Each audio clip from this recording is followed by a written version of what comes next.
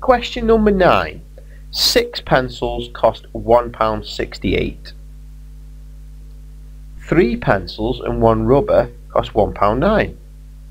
And we've got to find out what's the cost of the rubber here. Now this one is really simple. If you realise that that's 3 pencils, you can actually do the same around here and split your 6 pencils into 2 lots of 3 pencils.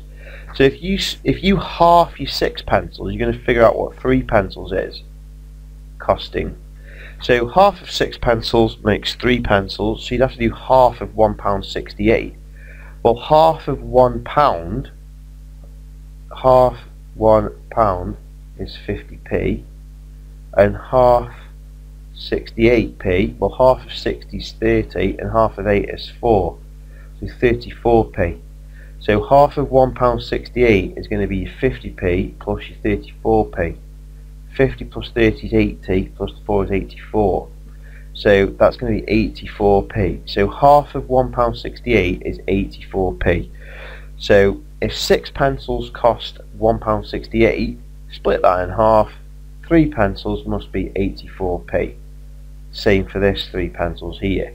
So if your 3 pencils is 84p,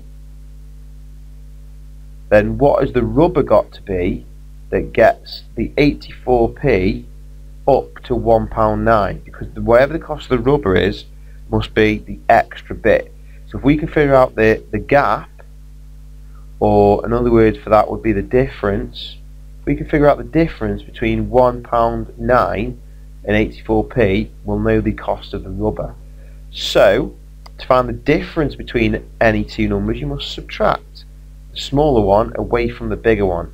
So if we start with £1.09, which is the total cost, and subtract the cost of the 3 pencils, which is 84p. Now remember, 84p with a pound sign will be 0.84. So I need to really put 0.84 in here. So it's £1.09 subtract 0.84. Here we go. So 9 take away 4 is 5. 0 take away 8 you can't do.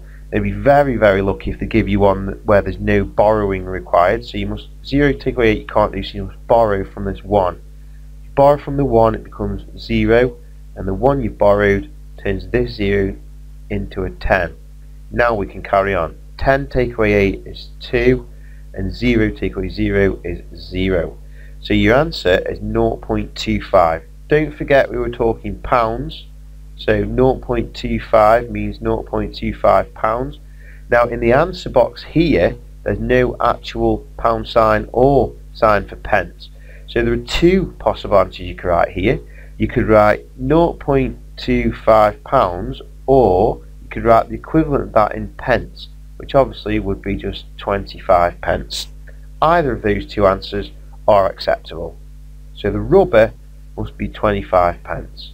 Remember, 84 pence for the 3 pencils and 25 pence for the rubber. Just as a quick double check, you could do 84 plus your 25, see what that gets you. 4 plus 5 is 9, 8 plus 2 is 10, which would be 109 pence, and 109 pence gets you back to the £1.09. So the rubber has to be worth 25 pence.